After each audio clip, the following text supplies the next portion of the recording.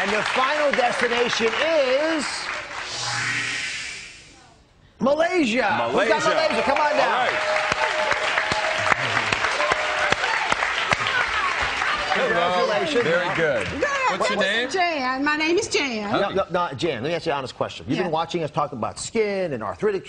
Is there any solution we haven't talked about up here you're sort of interested to hear about? Any problem you may be having? Any thoughts about things you might want to have? Indigestion. Keep going.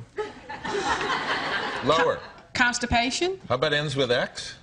Sex. Sex. Have we got something for you? There she has. My husband's gonna be thrilled Now, this is supposed to boost sexual desire, I understand. We have Tongkat Ali, and Tongkat Ali is the root of a tropical tree. Very good wood indeed. Boom, boom. Better than oysters. Better than oysters any day of the week.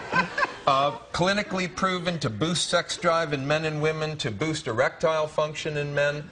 This is a Tongkat Ali coffee that is popular in Malaysia. We're going to pour it in here and hope that it stirs in. And by the way, while Chris is look at the root that Chris is hanging out with. Whoa. Yeah, Did you eat that whole thing? You know, I didn't eat that whole thing, but had I would have wound up in the last segment, I think.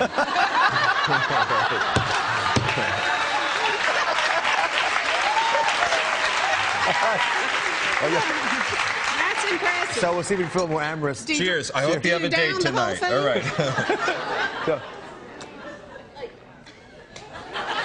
Oh, don't get the whole thing. It's better than What are you going to do? You ready? It's better than the bitter melon. Go ahead and finish it. It's okay.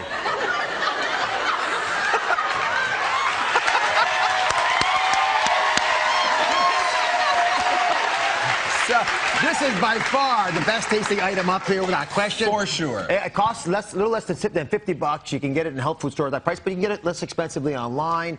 But all of these herbs can work like medications in our bodies. We've given you true scientific reasons why they work, which means they really do work, so they can interact with other medications you're on. So please talk to your doc if you're going to take an herbal therapy. It's not like vitamins. These things actually have mechanical effects in your body that are not always predictable. Other than that, I love talking about herbs because a lot of them make a huge amount of difference, and they have for years around the world. Thank you for joining us. Chris, Thank you so much. It's always a pleasure.